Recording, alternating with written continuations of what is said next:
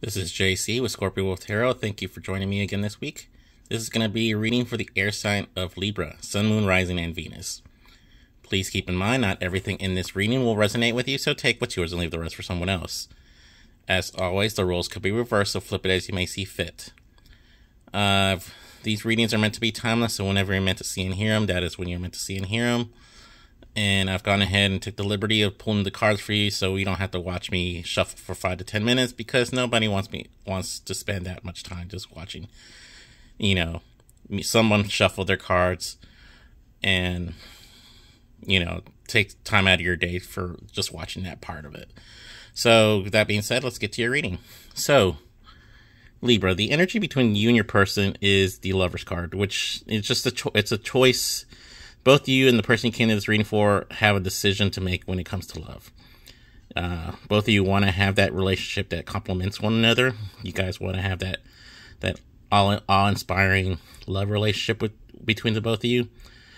And that's the energy that you guys are kind of portraying out there to the universe. So both of you have a decision to make when it comes to love. And I kind of feel that both of you think that each other can complement one another. But, this card also could mean, it could also be kind of like a way of saying that, maybe it's a decision that you have to make between you and your family, the decision to make between love and family, love and friends, love and career. So there's a decision that needs to be made. So the decision needs to be made between the two of you, because I kind of feel someone is holding on to something. With the Four of Pentacles down here, someone is holding on to feelings. They're holding on to feelings, from the past. So maybe something that happened between the both of you in the past that they're just holding on to. It's kind of like holding on to a grudge, kind of say, in a way. Someone's holding on to a grudge. Something's like something happened in the past. They're holding on to those feelings, or they just don't want to someone doesn't want to feel vulnerable to the situation. They don't want to let their feelings out when they know they should, because the Lover card being here, you guys should be complimenting one another and trying to move forward in the relationship. But someone's holding on to their feelings. Someone's holding on to their emotions and not expressing the way that they need to express them. It could be you or your partner. Now, the energy you have towards the relationship is the Ten of Wands. So I kind of feel that right now, Libras, you kind of feel as a heavy burden to be in a loving relationship with anybody. So but the thing with this card too, is that the Ten of Wands is the end of a cycle. It's the ending of, feeling that heavy burden. It's like if you really were to get into a loving relationship with somebody, someone can help you with those 10 of Wands. You don't have to carry it all on your own. And it's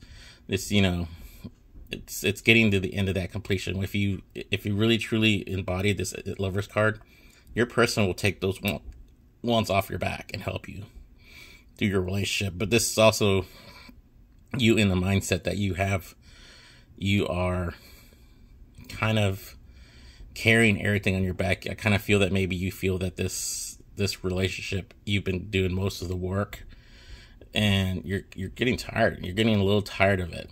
So, like I said, decisions have to be made. And with the Two of Swords being down here, you have a decision to make when it comes to love. Should you continue this relationship with this person that you came to this reading for, or should you look elsewhere? Because like I said, your energy is that you're feeling burdened with this relationship. You're feeling a little burden. You got too much on your plate right now to even think about this relationship with this person. So a decision has to be made. Either you stay with this person and kind of have, tell them, ask for help. Because this is really a card for asking for help as well. You can ask for help, but you're trying to take it all yourself. So you might want to split those wands with your person. Now, your person, I kind of feel that they feel they're in competition, that you have other people line up to be in, to help you out. And not help you out, but you have a lot of suitors vying for your attention. So they kind of, maybe with you being a little taking everything on, not asking for help and taking everything on your own, they kind of feel that they're in competition with you, family, career, and they don't know what to do. They're feeling a little left out. They're feeling that they have to compete for your attention. They're not getting the attention they want from you. But the truth is, with the Ace of Swords, there's the big truth that is coming out. They're gonna find out the aha moment. They're gonna have that aha moment in the relationship, like saying, maybe I need to open up. Maybe it's me. Maybe it's I'm the one that needs to open up to Libra and express my emotions, because they feel it's a burden. They feel burdened by this relationship.